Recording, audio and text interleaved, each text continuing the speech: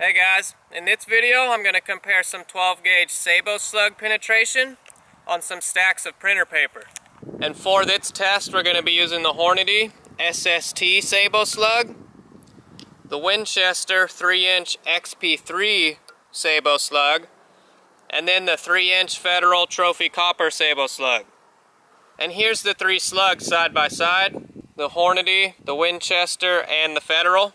And if there's still enough room on our paper to squeeze one more slug in, I'm going to try a Federal Trophy Copper that I reloaded into a 3.5-inch shell on 62 grains of long shot. So the reloaded Trophy Copper slug should be coming in quite a bit faster than the other one. So what do you guys think? Which one of these slugs is going to penetrate through the most printer paper? I feel like it's either going to be the Hornady SST or my reloaded 3.5-inch Trophy Copper.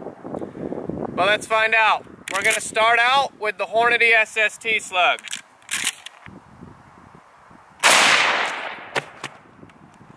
Next, we're going to try the Winchester XP3.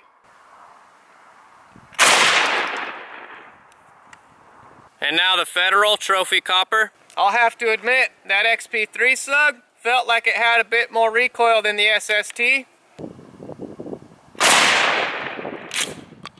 Now we're going to try my 3.5-inch Trophy Copper.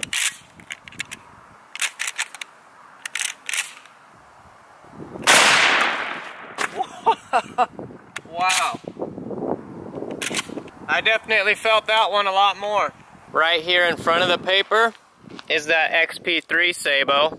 And our Federal Trophy Copper Sabot is just sitting right there. That's kind of weird. And here's the back piece for the Federal Trophy.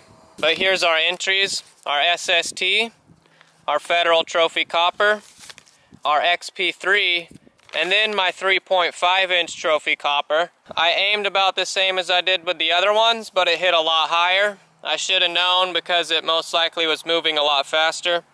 It should have hit around here had it been the normal one, but with 62 grains of long shot it hit way up here. And this looks like the Federal Trophy Copper Sabot wad impacted right here, and I'm guessing that's from my 3.5-inch shell. And it looks like a gas seal also hit down here, most likely from my 3.5-inch as well. And you can see around the XP3 we also have the Sabot impact. Yeah, so my 3.5-inch Trophy Copper put a huge Sabot impact, same with the XP3. And all of them went straight through our first stack of 500 sheets. And it looks like the SST and my 3.5-inch shell have the biggest exits. And of course they all went straight into the second stack. And wow, look at the entry from my 3.5-inch shell. That's the regular factory Trophy Copper, and that's my 3.5-inch reload. That's a tremendous difference in entry hole on that second stack of paper. And besides my 3.5-inch shell, the SST has the second biggest entrance. And it looks like there's a chunk of lead stuck right here on the very front of our second stack. And it looks like only both Trophy Coppers went through. And here's the XP3 stuck on the back of our second stack of paper. It actually had some pretty nice expansion for paper.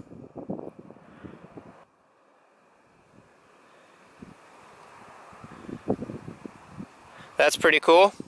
And it looks like there's another slug right up in here, which must be my 3.5-inch reload. Actually, no, that's the XP3. So I was wrong. That first slug we were looking at was my 3.5-inch reload. And then deep in here, probably about halfway through, I found this, which is definitely the XP3 slug. So we had 4 petals expand, but one of them actually pushed itself back. That's kind of strange. Definitely pretty cool looking still. So it looks like the only one that actually went through stack 2 was the Federal Trophy Copper factory loaded version. That's kind of strange. Maybe the 3.5-inch version just hit with so much more force, it expanded and slowed down faster. It definitely has a way bigger exit hole, look at that. It looks like right here's our XP3 hole, and right here's the 3.5, and here's the standard factory Trophy Copper. And here's stack number 3.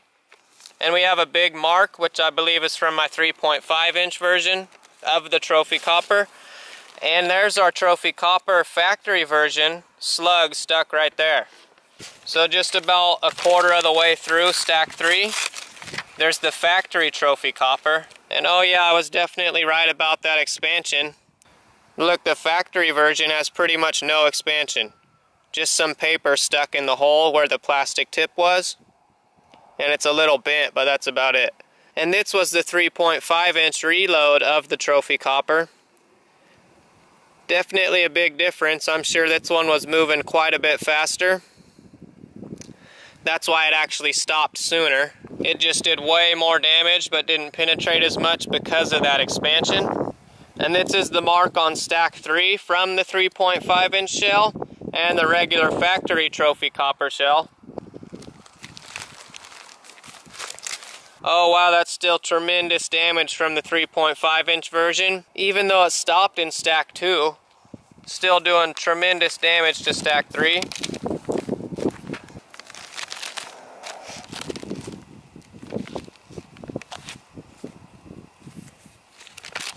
Yeah, and the 3.5 inch is almost done making a split now, and the factory version is still going.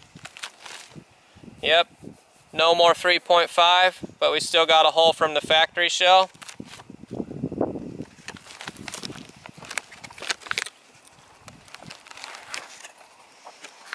And it looks like it's about to stop too. Yep, right here it's done. There's still a little bit of a dent, but there's no split or hole anymore. So the factory loaded trophy copper made it about 2/3 of the way through stack number 3. So it definitely had the most penetration, but we already see why, which is because it had absolutely no expansion. Let's find our SST slug though. Okay, so we're back at stack 2 now.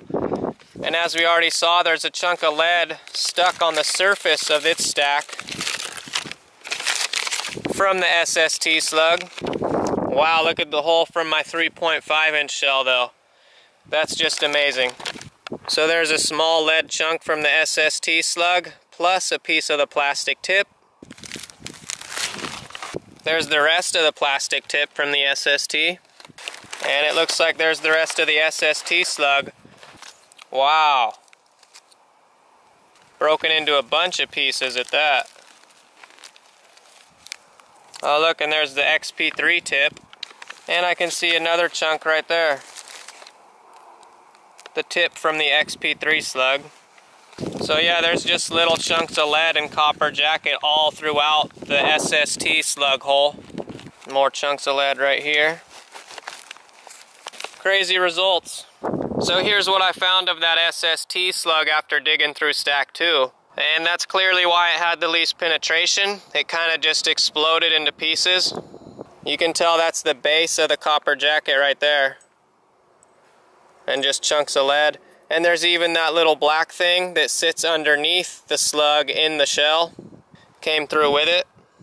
Those slugs hit the stacks of paper so hard, even though they didn't penetrate into number 4, the cover's ripped open and it's just bent around the board back here. There's absolutely no penetration into this stack of paper, but it's all ripped and bent. So to my surprise, the SST slug was the first to stop, and that one made it to page 867. And the second slug to stop was the Winchester XP3, and that one caused damage all the way to page 1022. And our third slug to stop was my 3.5 inch reloaded trophy copper. And that one damaged all the way to page 1124. And the regular Federal Trophy Copper Sabot Slug had the most penetration, and that one made it all the way to page 1319. So that was an awesome test. We had way different results than I expected. I thought the SST would penetrate the most, but we never know what's going to happen until we actually perform a test. Projectiles perform differently in different mediums or targets. But anyways, that's all for this video. If you guys liked it, make sure to give it a thumbs up and subscribe if you can. Also, make sure to check out my Facebook page. I post short little shooting clips on my Facebook that you guys might enjoy, so make sure to check that out if you can. And if there's any other kind of tests you guys want to see, make sure to let me know. And as always, thanks for watching.